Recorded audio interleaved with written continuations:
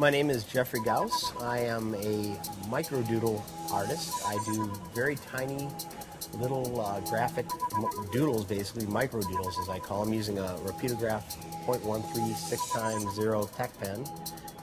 My piece is called Microdoodle Topiary, and it is here at HopCat in downtown Grand Rapids, Michigan. Right by the front door. As a matter of fact, when you walk in, it's right on your left side, about eye level, and there's wonderful magnifying lenses, so you can actually get right up in there and see what I created.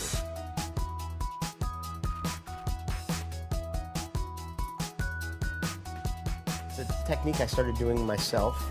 I'm from Minneapolis, Minnesota, originally from Madison, Wisconsin, and I'm really a self-taught artist, but about 15 years ago I decided to start creating magnetic art. That's how I got my start into professional art, and only about 4 years ago really started doing these microdoodles that I've been doing all my life, but I never found the tools until I went to graphic design school to find the technical pens, the Repeatographs, to get as small as I get. And it's fascinating, and I love doing it.